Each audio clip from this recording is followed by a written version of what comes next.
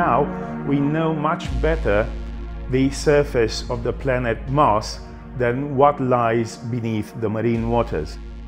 When we discovered the possibilities of remote sensing, of satellite imagery, this have completely changed the way we understood that we can work and better understand what's going on when we look at the evolution of a sea, of a coastal area, or whatever.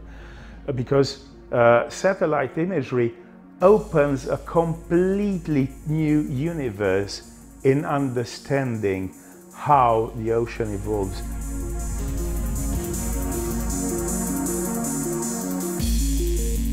Danube Delta is one of the youngest wetlands of Europe.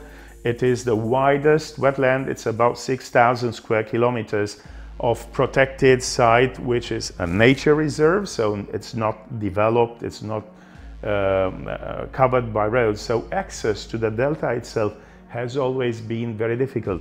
So when we had tried to understand the vertical motion, so subsidence, it means the vertical motion of the land, we were only able to get to very few points and not so often. So our cooperation with TERRASIGNA made us discover the SAR interferometry, which gave us a much more detail. It gives a completely different order of magnitude in understanding current phenomena.